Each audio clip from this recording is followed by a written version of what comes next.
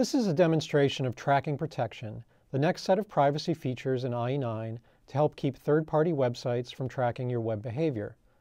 With tracking protection, consumers can filter content in a page that may have an impact on privacy.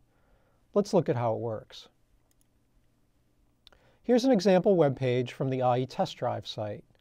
Like many pages on the web, this one includes content from other websites.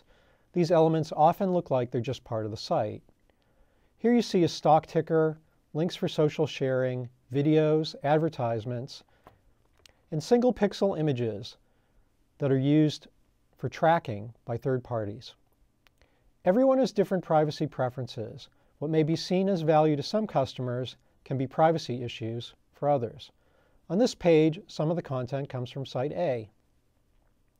These elements are shown with green boxes around them. Some of the content comes from yet another site, Site B. These elements are shown with red boxes around them. With tracking protection in IE9, you can choose which third-party sites can receive your information and track you online. You can add tracking protection lists to block and allow elements on the page coming from third-party sites. Adding a tracking protection list is as simple as clicking a link on a page. Here, clicking on the list for Site A brings up a dialog to add a tracking protection list. The publisher of the list specifies the sites and the types of content to allow or block, and a description of the list here. IE9 checks for updates to the list once a week. When the page is refreshed after the tracking protection list is added, you'll see that all the content inside the green boxes coming from Site A is blocked and cannot be used to track.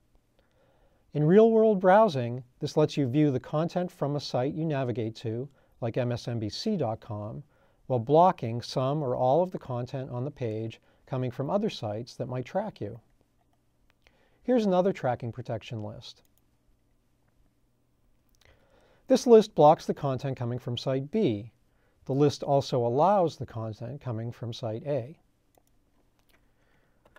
Now when the page is refreshed, you'll see that the content inside the red boxes coming from Site B is blocked, and the content in the green boxes coming from Site A is allowed. When I close the browser and open it back up, you'll see that the content coming from Site B in the red boxes is still blocked. These lists apply across all the pages you visit, not just the page you get the list from.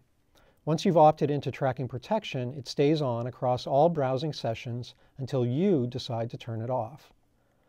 With Internet Explorer 9 and tracking protection, you stay in control of your private data as you browse the web.